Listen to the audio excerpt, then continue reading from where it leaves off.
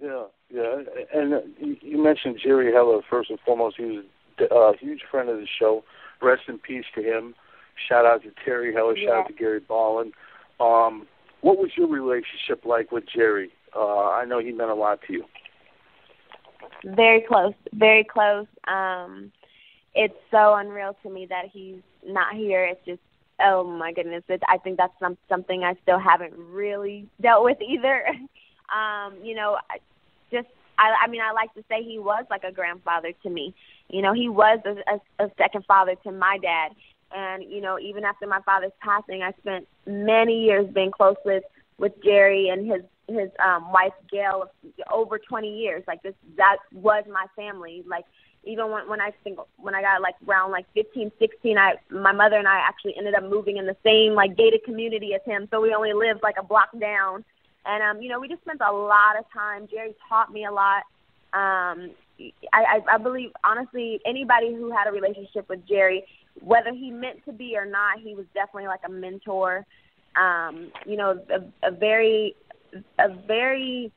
very interesting person. And I definitely want to share his side of his story through this documentary as well. Oh, yeah. He was very humble. I mean, me and Matt could hit him anytime.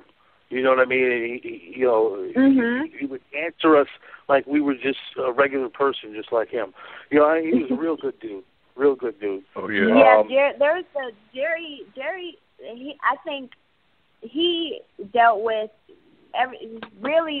people really had the worst misconception about him, like really painted him as this bad guy, as this monster, but he was a genius.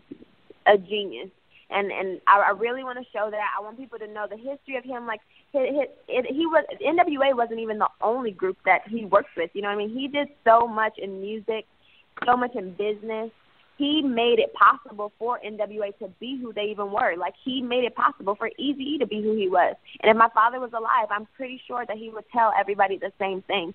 So it's like, while people are so angry and people are so bitter, or people think that he was so evil, like, without him, you have to ask yourself, would this have happened? Would we have gotten to this point without him? Had he not believed in us at that time? You got to remember, at this time in late 80s, what was going on in the world at that time.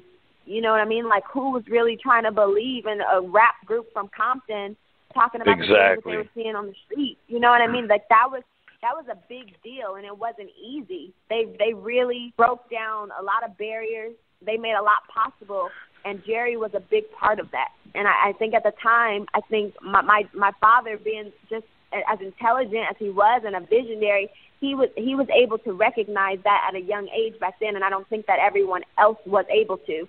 I think there was more just, I don't even know the word, more selfish, or, more just thinking like they were so talented, maybe thinking that no matter what, it was going to happen. But, you just never know. But I was... You never know that. With the help of Jerry, it made it all possible. And I just wish that more people really knew his story and more people were grateful for him and the part that he played in the situation.